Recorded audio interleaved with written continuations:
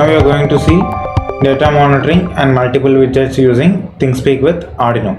So in this particular session, we will be seeing what is the particular cloud, and with the help of cloud how we will be able to create a particular field, and within that multiple fields we will be comparing two sensors like we will be going on with NodeMCU, and therefore we will be using contactless temperature sensor and also DHT11.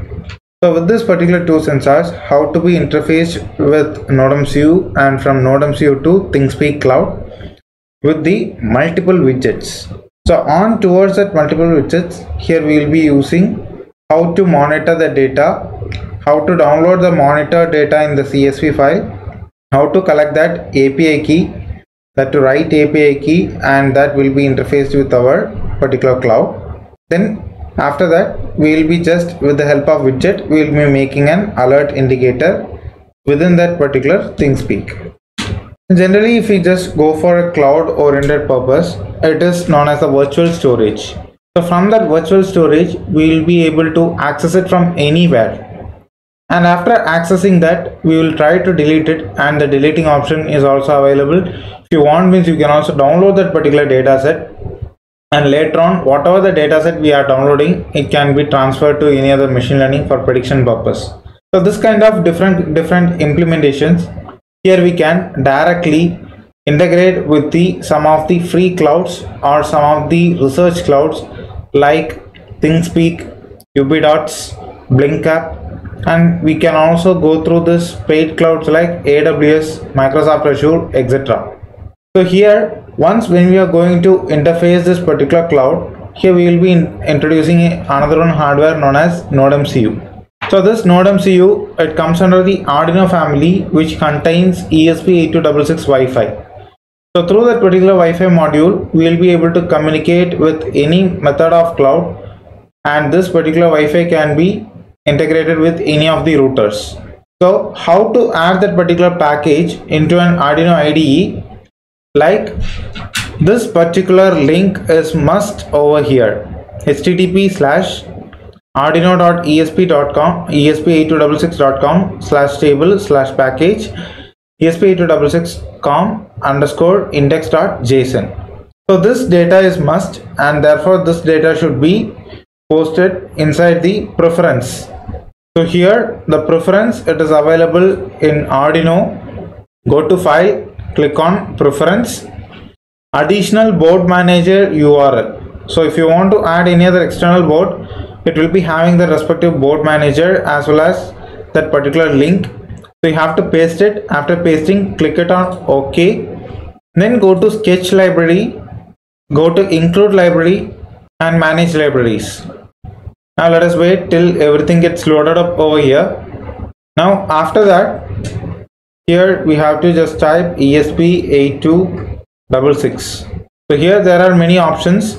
So better let us go for board manager. Inside the tools, board manager, ESP8266. So here I have already installed that, which is used for all the purpose and all the boards including ESP12 module. So instead of this remove, here there will be an install option. Click on that install. It automatically gets installed over here.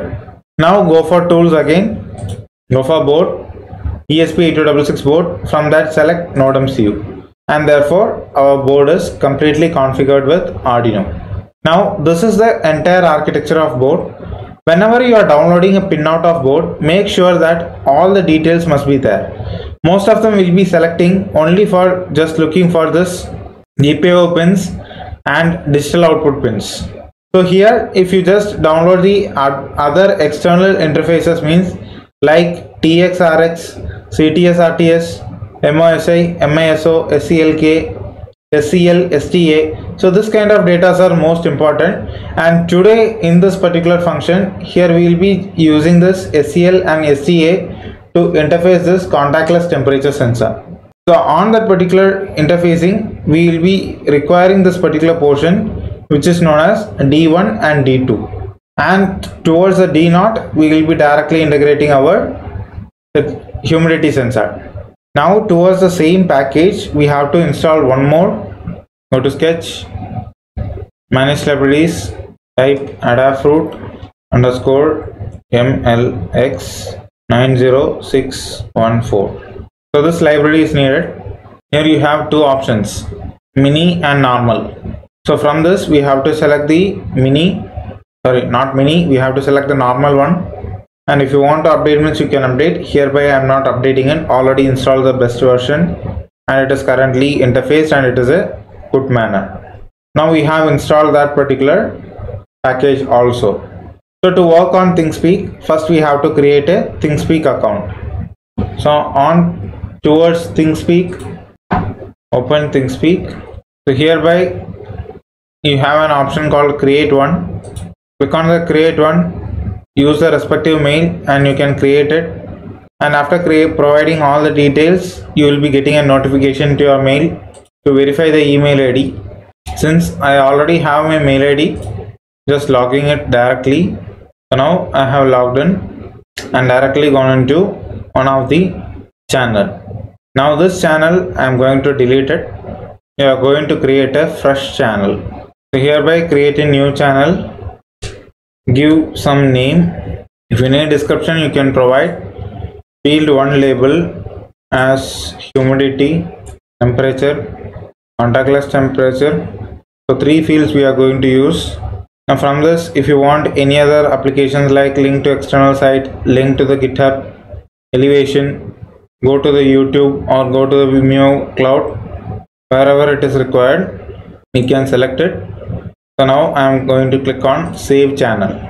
Hereby we have created an account, logged in.